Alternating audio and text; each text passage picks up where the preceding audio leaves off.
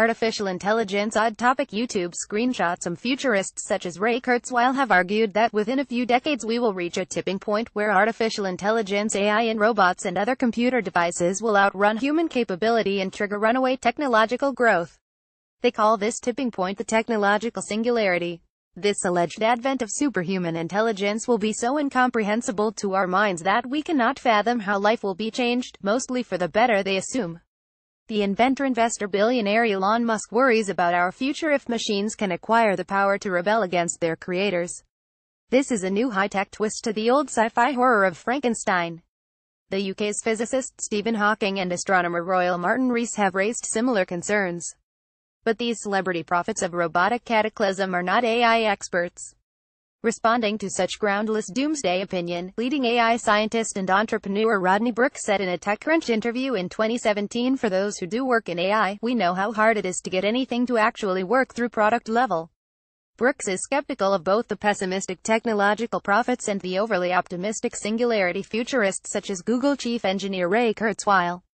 In assessing the future of nasty or nice robotic creations, we ought to pay attention to Rodney Brooks.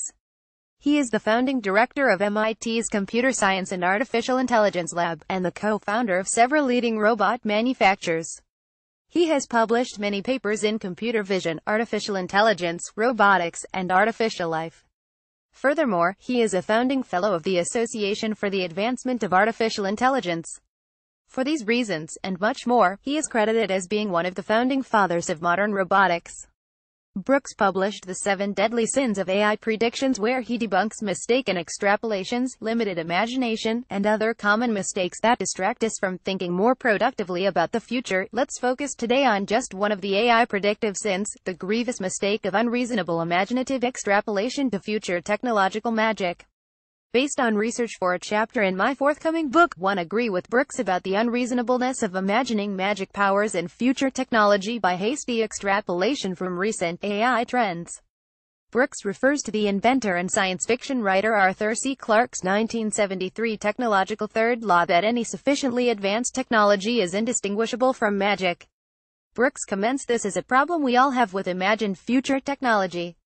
If it is far enough away from the technology we have and understand today, then we do not know its limitations.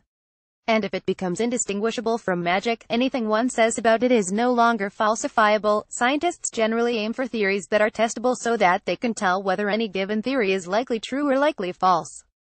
The term falsifiable that Brooks uses roughly refers to this testing procedure, which is good for scientific and technological accountability.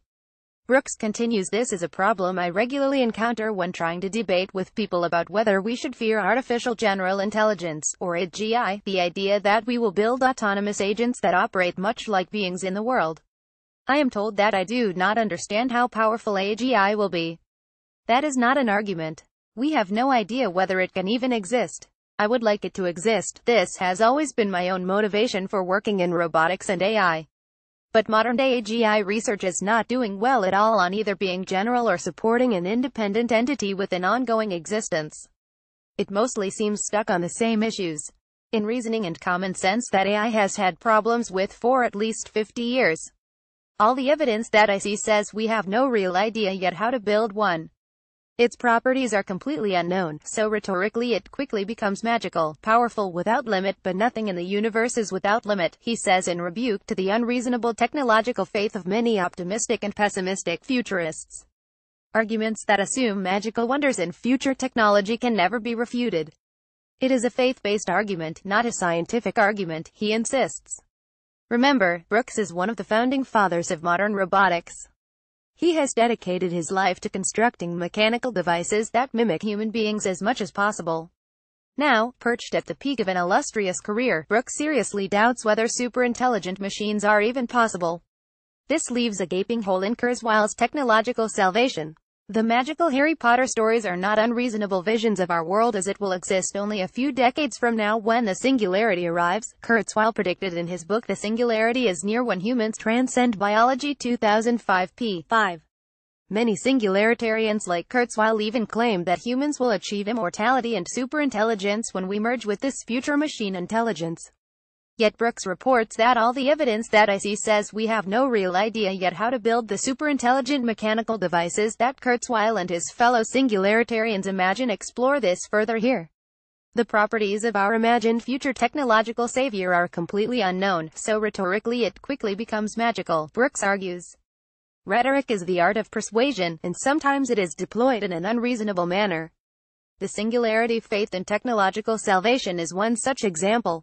Michael Enkius is adjunct professor of the history and philosophy of science at Biola University and a fellow of the Discovery Institute's Center for Science Culture.